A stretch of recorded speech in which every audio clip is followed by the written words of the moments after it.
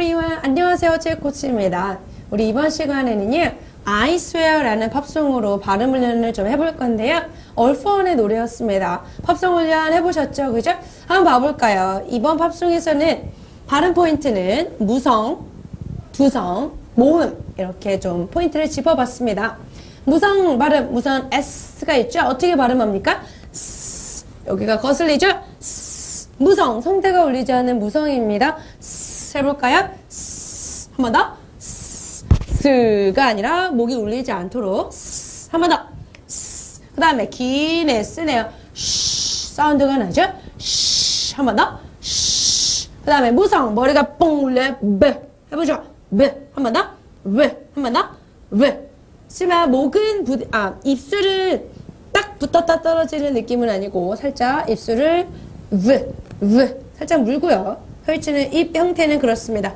세 번. 그 다음에 모음을 비교를 해볼 건데요. 이랑 이를 비교할 겁니다. 좀 길게 나는 사운드와 짧게 끊어가는 소리 비교해 보겠습니다. 이 제목은, 노래의 제목은요, swear, I swear 라는 제목이었죠.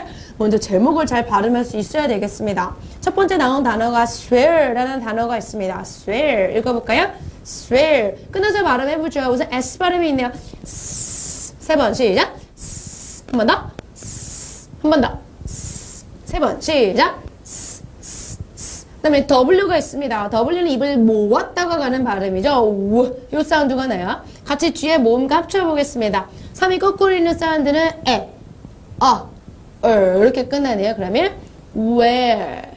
where, 시작. where, 한 번 더.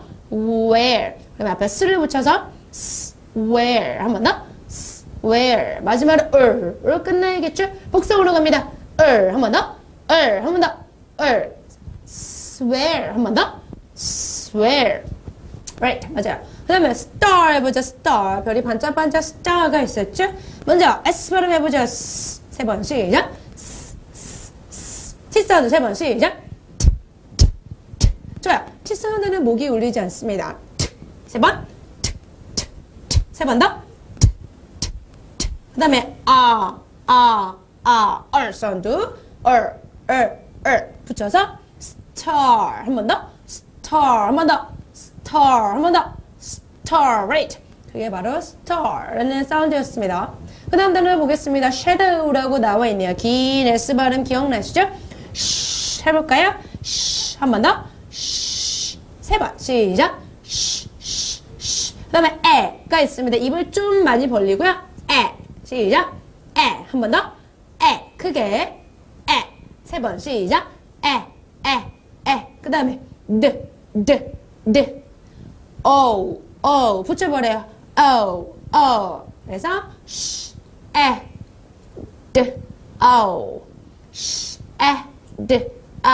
좀 붙여보죠. 시작. shadow, 한 번 더.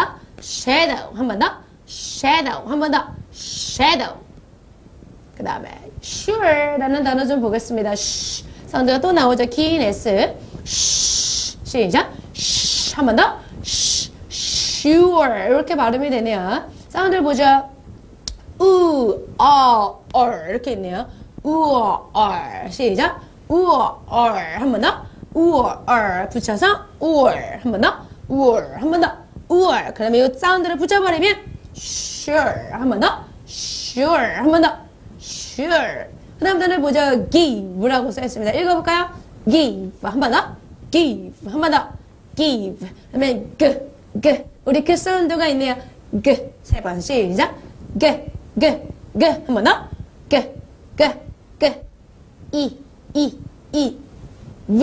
그래서 사운드는 두성이었죠?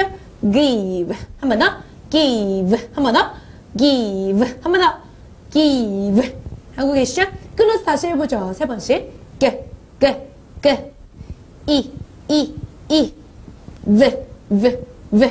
붙여서 give, 한 번 더. give. 이거 있습니까? 그 다음 마지막 단어 보겠습니다. 꿈이란 단어였고요. dream이 되겠습니다. 먼저 D를 어떻게 발음합니까? 시작. 한 번 더. 그 다음에 R 사운드는 세 번 시작. 한 번 더. 그 다음에 이 길게 발음하네요. 이 시작. 이 한 번 더. 이 한 번 더. 이 그 다음에 M 사운드는 어떻게 합니까? M이 아니라 시작. 한 번 더. 그래서 이 사운드를 다시 하나씩 끊어보죠. D, R, E, 한 번 더. D, R, E, 한 번 더. D, R, E, 붙이면 dream이 됐죠? dream 그렇게 발음하는데 D와 R 사운드는 좀 같이 붙으면 지은 느낌의 발음이 납니다. dream 시작. dream 한 번 더. dream 한 번 더.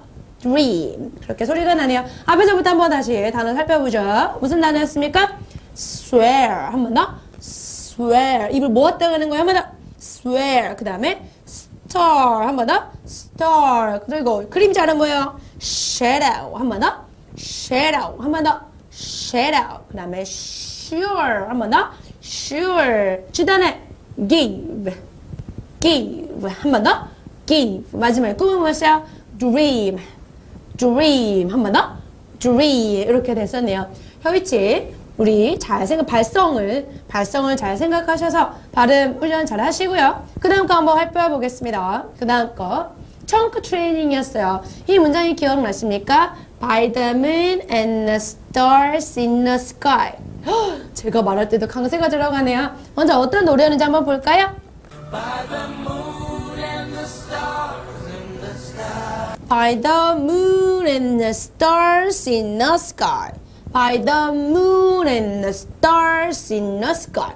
By the moon 기압을 넣을 거고요. In the and the stars에는 기압을 넣을 거고요.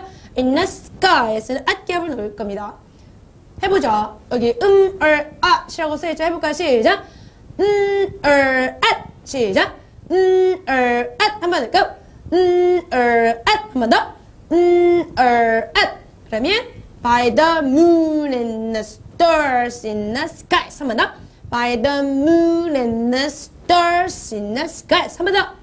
By the moon and the stars in the skies. By the moon 하면서 기압이 들어가고요. In the stars 하면서 기압이 들어가고 in the skies 하면서 기압이 들어갑니다. 다시 한번 보죠. 노래.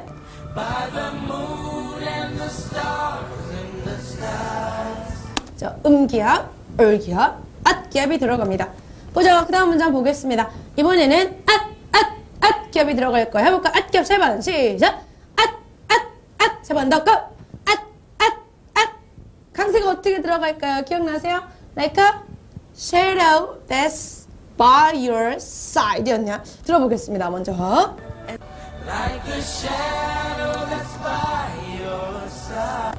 Like a shadow that's by your side. Like a shadow that's by your side. 시작. Like a shadow that's by your side. 한번 보죠. 이제 기압 다시 세 번 해볼까요? 고!